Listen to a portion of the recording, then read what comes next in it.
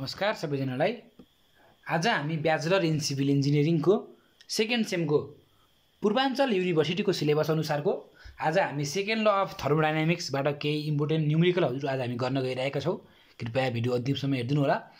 र भिडियो सुरु गर्नभन्दा अगाडि यति आज हाम्रो च्यानल प्रशान्त वाइटीमा कोही नयाँ हुनुहुन्छ भने कृपया च्यानललाई सब्स्क्राइब गरी नजिकैको बेल आइकन दबाउन नबिर्सनु होला।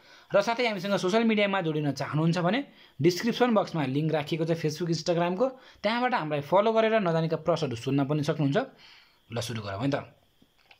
र यो हामीले न्युमेरिकलहरू सुरु गर्नभन्दा अगाडि हामीलाई पुरा केही बेसिक्स फर्मुलाहरू हामीलाई थाहा हुनुपर्छ। यदि फर्मुला थाहा भयो भने हजुरले जहिले जस्तो न्युमेरिकल पनि हजुरले लगभग है, मैले सबै त भन्न सक्दिनँ, तर सेकेन्ड ल अफबाट चाहिँ यो हाम्रो कि हिट इन्जिन कि हिट पम्प अथवा कि हाम्रो चाहिँ यो रेफ्रिजरेटर यतिबाट आयो भने हजुरले मिलाउन सक्ने चान्स चाहिँ मैले धेरै देख्छु, यदि फर्मुला हजुरले राम्रोसँग कन्सेप्ट बुझ्नुभयो भने। ल सुरुमा हेरौँ हाम्रो हिट इन्जिन। हामीलाई एमा चाहिने भनेको इफिसियन्सी हो मेन कुरा। इफिसियन्सी हिट इन्जिनको केसमा चाहिँ हामीले इफिसियन्सी भन्छौँ भने हिट पम्प र रेफ्रिजरेटरको केसमा हामीले के भन्छौँ, सिओपी भन्छौँ। अब हिट इन्जिन र सिओपी भनेको के हो भनेर हजुरले बुझ्नुहुन्न भने यो यही सेकेन्ड ल अफ थर्मोडायनामिक्सको थ्योरी हजुरले हेर्नुभयो भने त्यहाँ मैले एक्सप्लेनेसन गरिदिएको छु कस्तो केसमा इफिसियन्सी हुन्छ, कस्तो केसमा सिओपी हुन्छ भनेर। अब इफिसियन्सी अफ हिट इन्जिन भनेको के हो, W./QH। COP of heat pump भनेको यो ठ्याक्क अपोजिट QH/W। र रेफ्रिजरेटरको केसमा चाहिँ QH को ठाउँमा के हुन्छ, QL हुन्छ। र कमन फर्मुला भनेको इफिसियन्सी अफ हिट इन्जिन पनि यो पनि लेख्न पाइन्छ। दुईवटा हुन्छ कि इफिसियन्सी हिट इन्जिनको, यसलाई पनि योले लेख्न पाइयो, यो नै लेख्न पाइयो। सिओपी यो पनि लेख्न पाइयो, सिओपी अफ हिट पम्प यो नै लेख्न पाइयो, सिओपी अफ रेफ्रिजरेटर यो पनि लेख्न पाइयो, सिओपी अफ रेफ्रिजरेटर यो पनि लेख्न पाइयो। यो भनेको हाम्रो कमन फर्मुला हो तिनटैको लागि। बुझ्नुभयो? यति तिनवटा फर्मुला हजुरले बुझ्नुभयो भने हजुरले यसको न्युमेरिकलहरू लगभग गर्न सक्नुहुन्छ। त्यही पनि म हजुरलाई राम्रोसँग एक्सप्लेनेसन गरिदिन्छु। ल सुरुमा हेरौँ यो न्युमेरिकल। हिट इन्जिनसँग रिलेटेड छ। क्वेसनले के भनेको छ भन्दाखेरि a hit engine operates between high temperature भनेको TH, लो टेम्परेचर भनेको TL। यति कुरा हजुरले बुझ्नु पऱ्यो। लो टेम्परेचर क्वेसनले गिभन छ। लो टेम्परेचर भनेको 300 केल्भिन दिएको छ, मैले केल्भिनमा राखेँ किनभने हाम्रो भ्यालुहरू प्रायः सबैहरूले हामीले केल्भिनमै राख्नुपर्ने हुन्छ। आउटपुट पावर पावर डेभलप्स भने होइन, यो जेनेरेट गरेको पावर हो कि आउटपुट पावर भनेको W.= कति दिएको छ भन्दाखेरि 60 किलोवाट दिएको छ। त्यसै गरी क्वेसनले के भनेको छ भन्दाखेरि रिजेक्ट भनेको हिट रिजेक्सन भनेको QL भन्छौँ हामीले यसलाई, हिट रिजेक्सनलाई। QL भनेको 72 MJ/h भनेको छ। यो यहाँ हेर्न सक्नुहुन्छ हजुर, मैले मेगाजुल यो भनेको मेगाजुल हो। मेगाजुललाई किलोजुल राखेर मैले 10⁻³ गरेँ, 10⁻³ किलोजुल/h। र फेरि मैले किलोजुल/hलाई मैले के भने सेकेन्डमा लगाएँ भनेपछि 60 × 60 हुन्छ। यसलाई गर्दाखेरि हुन्छ अनि किलो जुल/सेकेन्ड भनेको वाट। किलो भनेको किलो भइहाल्यो, यहाँ जुल/सेकेन्ड यति भनेको के हो, वाट हो भनेपछि किलोवाट आयो। भनेको हिट रिजेक्सन भनेको कति आयो भन्दाखेरि QL = 20 किलोवाट आयो। अब इफिसियन्सी निकालौँ। इफिसियन्सी भनेको W. अब हेर्नु हजुरलाई म सिकाउँछु। इफिसियन्सी अफ हिट इन्जिनको इफिसियन्सी भनेको के हो, हजुरलाई अघि मैले फर्मुला देखाइसकेको छु, W./QH। अब QH पनि भनेको के भन्दा QH लाई हामीले W.+QL पनि लेख्न मिल्छ के। QH = के हो, W.+QL पनि हो। W. भनेको 60 क्वेसनले गिभन चाहिँ 60 तल 60, QL भनेको 20।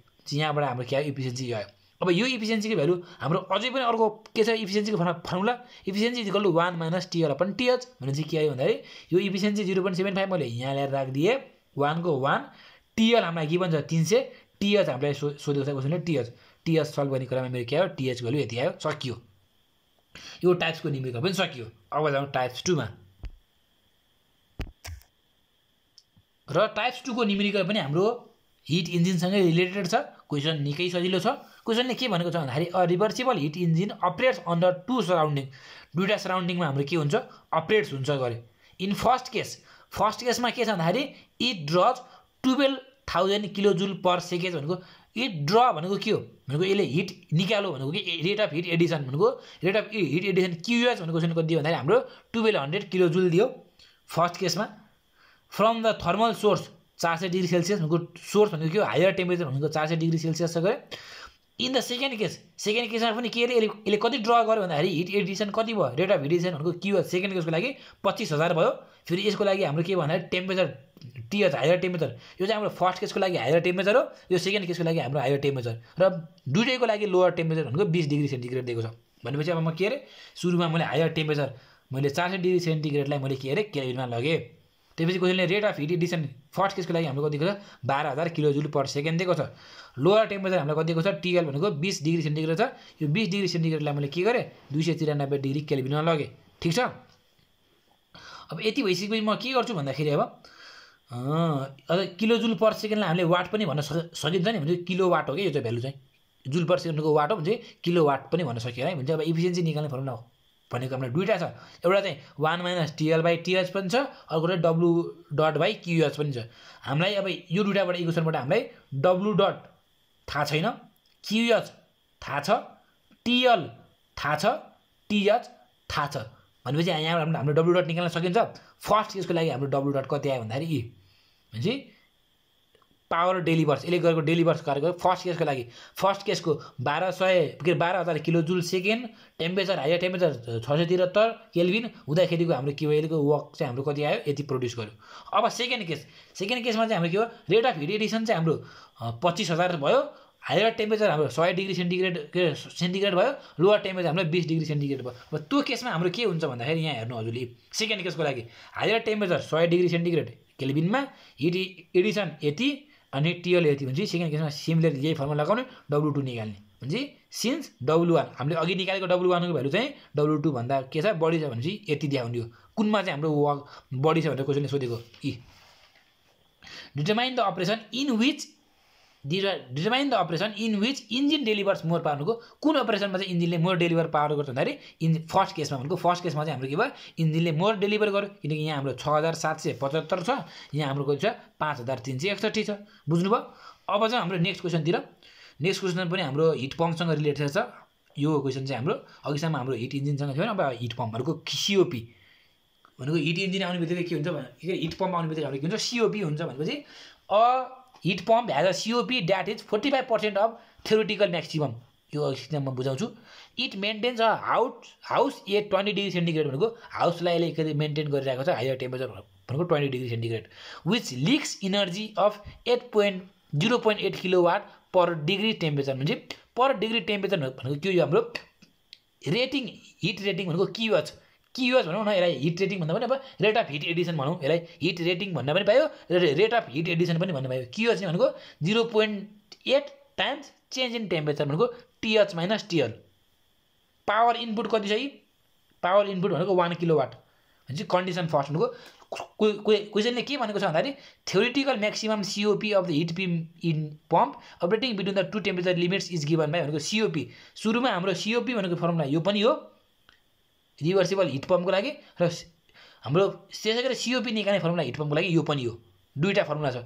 यो भनेको हाम्रो थ्योरिटिकल हिट पम्प हो, थ्योरिटिकल भ्यालु फर्मुला हो भने यो हाम्रो भनेको रिभर्सिबल भनेको यो चाहिँ हाम्रो रिभर्सिबल हाम्रो थ्योरिटिकल पनि भन्ने गर्छौँ। भने यो हाम्रो थ्योरिटिकल फर्मुला हो भने यो हाम्रो चाहिँ COP को फर्मुला भनेको के हुन्छ भन्दाखेरि अब क्वेसनले भन्नुअनुसार COP अफ हिट इन्जिन चाहिँ हाम्रो 45% लेखेको छ। 45% भनेको चाहिँ बढी अथवा के छ कम छ भनौँ न। 45% अफ थ्योरिटिकल म्याक्सिमम भ्यालु भनिसकेपछि अब हिट पम्पको फर्मुला यो फर्मुला ल्याएर यहाँ हालिदिने अनि 45% अफ यो फर्मुला गर्ने भनेपछि के हो यहाँबाट सल्भ गर्ने। यहाँबाट सल्भ गर्ने क्रममा यसलाई सल्भ गर्न सकिन्छ। TH भ्यालु हामीलाई गिभन छ हो, QH मा 0.8 TH - TL राखौ, W. भनेको 1, यहाँबाट यसलाई सल्भ गर्न सकिन्छ जस्तो लाग्छ मलाई किनकि हामीलाई TL हामीलाई अननोन हुन्छ। एमा चाहिँ हाम्रो अननोन भनेको TL मात्रै हो। भनेपछि यसलाई सल्भ गर्ने क्रममा मेरो के हुन्छ TL को भ्यालु मेरो यो आयो। यति गरेपछि पुग्यो। यहाँ यति बुझ्नु पऱ्यो हजुरले। यो हिसाबमा चाहिँ यति यो फर्मुला बुझ्नु पऱ्यो, यो फर्मुला बुझ्नु पऱ्यो अनि यो फर्मुला इजिकल टु यो 0.45 टाइम्स यो गरेपछि सकियो। यति बुझेपछि सकियो। र हजुरले यो पनि बुझ्नु पऱ्यो हिट रेटिङ भनेर अथवा रेट अफ हिट एडिसन भनेर बुझ्नु पऱ्यो। यति बुझेपछि सकियो। अब अर्को क्वेसन हेरौँ। The difference between the source and sync temperature of an ideal hit engine भनेको सोर्स र सिङ्कको डिफ्रेन्स भनेको सोर्स भनेको TH सिङ्क भनेको यति भनेको सोर्स र सिङ्कको डिफ्रेन्स कति दिएको छ भन्दाखेरि 450 दिएको छ degree सेन्टिग्रेडमा। If the work output of engine is 1.5 times the hit rejected भनेको work output W equal to कति हो 1.5 टाइम्स हिट रिजेक्टेड भनेको work output is equal to 1.5 times hit rejected भन्छ यसलाई चाहिँ क्युएलको हिट रिजेक्टेड हो डिटरमाइन द थर्मल इफिसियन्सी अब हामीले थर्मल इफिसियन्सी निकाल्नु पर्यो क्वेसनले दिए अनुसार let the source temperature and the sync temperature be TH and TL भनेको सोर्सलाई मैले टीएच माने सिङ्कलाई मैले टीएल माने भनेपछि यसको दुईटाको डिफरेन्स कति छ 450 डिग्री सेन्टिग्रेड अहिले मैले मानेलाई मैले केल्भिनै माने यो केसमा चाहिँ मान्न पाउँछु कि म यसरी गर्न पाउँछु भने 450 डिग्री सेन्टिग्रेडलाई मैले 450 डिग्री केल्भिन माने मान्न पाइन्छ यस्तो गरेर नि पाइन्छ देन इफिसियन्सी अब कसरी निकाल्ने इफिसियन्सी भनेको 1 - TL/TH टीएल भनेको त टीएलै राखौँ अब हाम्रो के छ क्वेसन भन्दाखेरि difference between source and sync भनेको भने TH - TL भनेको 450 छ भने TH भनेको कति हो 450 प्लस TL भनेको यो TH मा मैले के लेख्न पाएँ 450 प्लस TL लेख्न पाएँ कि पाएन भनेपछि यहाँबाट मेरो एउटा इक्वेसन आयो र क्वेसनले के भनेको छ भन्दाखेरि if the work output of engine is 1.5 times hit rejection भनेको W is equal to 1.5 times QL भनेपछि W is equal to 1.5 times QL also हामीलाई के थाहा छ भन्दाखेरि QH is equal to W plus QL हो QH is equal to W plus QL हो भनेपछि W भ्यालु यो राखौँ QL यो राखौँ भनेपछि QH is equal to 2.5 times QL अब इफिसियन्सी निकालौँ इफिसियन्सी भनेको W/QH हो W भनेको 1.5 QL QH भनेको कति भन्दाखेरि QH भनेको चाहिँ 2.5 QL काट्यो 1.5/2.5 भनेको 0.6 60% इफिसियन्सी आयो यो इफिसियन्सी 60% 60 को भ्यालु मैले यहाँ ल्याएर राख्ने हो भने 0.6 यहाँ ल्याएर राख्ने हो भने TL आयो TL आइसकेपछि सो TL भ्यालु यहाँ राख्ने हो भने TH पनि आयो यसरी गरेपछि हजुरले सक्यो यो पनि हजुरले बुझ्नु भयो होला अब जाउँ नेक्स्ट प्रश्नतिर क्वेसनले के भनेको छ भन्दाखेरि a hit engine working on a Carnot cycle converts 1/5 of the hit input भनेको कति कन्भर्ट गर्दाखेरि 1/5 भनेको हिट के भने a hit engine working on a Carnot cycle converts 1/5 of heat input into work भनेको हिट इनपुट गरेको चाहिँ 1/5 of the hit input भनेको 1/5 हिट इनपुट भनेको यो इज इन्टु वर्क भनेको छ भनेपछि 1.5 times hit input into work भनेपछि यो भयो भनेपछि के भयो भनेपछि QH is equal to cross multiply गर्ने भने 5W लेख्न पाइयो भएन यति लेख्न पाइयो भनेपछि अब क्वेसन हेरौँ let the source and sync temperature TH and TL माने if late hit input and work output of the hit engine is given by QH and W भनेपछि यहाँ क्वेसनले दिए अनुसार हामीले के भनेको छ भन्दाखेरि W is equal to 1/5 QH भनेको छ भनेपछि यहाँबाट हाम्रो के भयो QH is equal to 5W आयो इफिसियन्सी भनेको के हो इफिसियन्सी हिट इन्जिनको लागि हाम्रो भनेको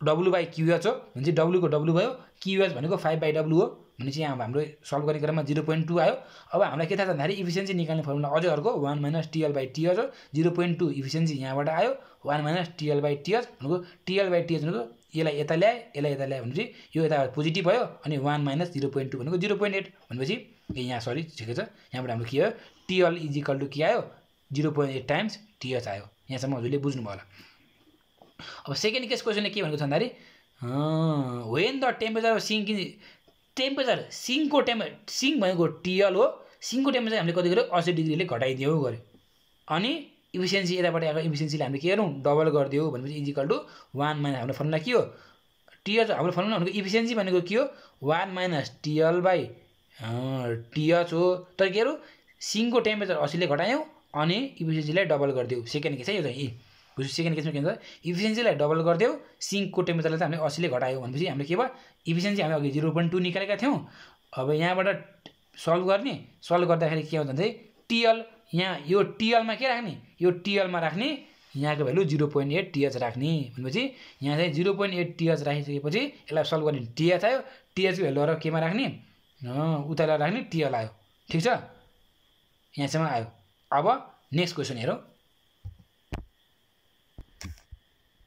a refrigerator operates in a room at a 22 degree centigrade heat must be taken out from the desired space is taken out भनेछ at a rate of 2.5 kilowatt to maintain its temperature at -20 degree centigrade -20 degree centigradeलाई temperature हामीले maintain गर्नुपर्छ भने यो हाम्रो lower temperature भयो यो हाम्रो higher temperature भयो अनि 2.5 kilowatt to maintain the lower भइहाल्यो what is the minimum power required to drive on the रेफ्रिजरेटरको refrigerator चलाउनको लागि कति चाहियो हामीलाई minimum power higher temperature lower temperature क्वेसनले के भन्छ यहाँ 22 भयो 22 + 273 -20 + 273 गर्दा यति भयो अब जाउँ rate of heat rate of heat taken out from the desire space भनेको QL is equal to 2.5 kilowatt दिएको छ हामीलाई पावर चाहियो भनेपछि सिओपी अफ रेफ्रिजरेटरको सिओपी निकाल्ने फर्मुला भनेको सिओपी भनेको टिएल बाई टिएच माइनस टिएल हो टिएल हामीलाई गिभन छ टिएच हामीलाई गिभन छ टिएल हामीलाई गिभन छ यहाँबाट सिओपी अफ रेफ्रिजरेटर आयो र अझै अर्को फर्मुला छ सिओपी निकाल्ने formula COP is equal to के हो Q dot L by W COP of are हामीलाई आइसक्यो 6 पोइन्ट समथिङ आइसक्यो